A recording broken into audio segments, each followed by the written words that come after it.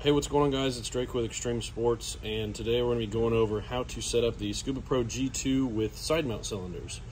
So this can be a little confusing because there's a couple settings that we have to get turned on before the G2 will allow us to connect the side mount cylinders to the transmitters. But what we want to do is, I have Jeremy's computer here for an example.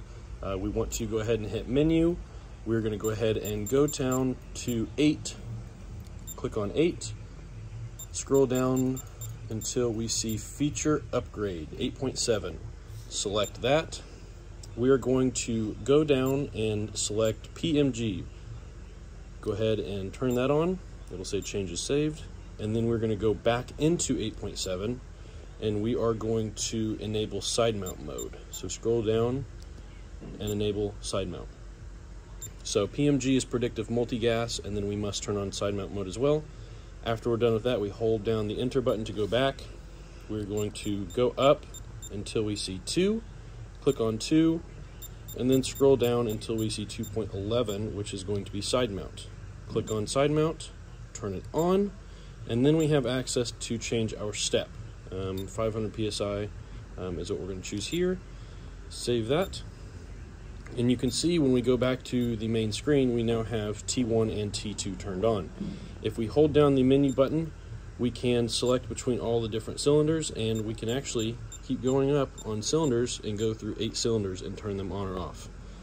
So I will go back here, and now we have to pair the transmitters. So what we're going to do is we're going to go back into the menu, go to Dive Settings, or actually my bad, I believe we go to Other Settings. Yes, gas integration. Go down to 8.2.6, which is pairing. We're going to stick the transmitter up to the side of the cylinder with it turned off and depressurized, and then basically just turn it on. And you'll see, after a second here, it will go ahead and pair to the transmitter itself.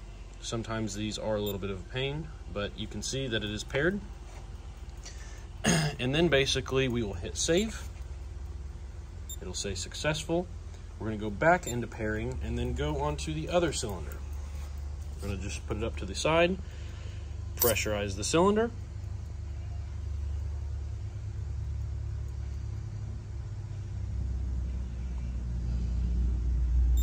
and it'll say paired again. So we want to scroll down and hit tank 2 and hit save.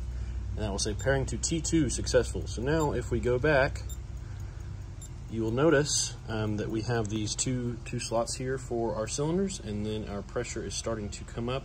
It might take a second, especially since we're standing up here, but you can see that we have both of our air pressures available. So this is how we get our G2 to pair to side mount mode. Appreciate it.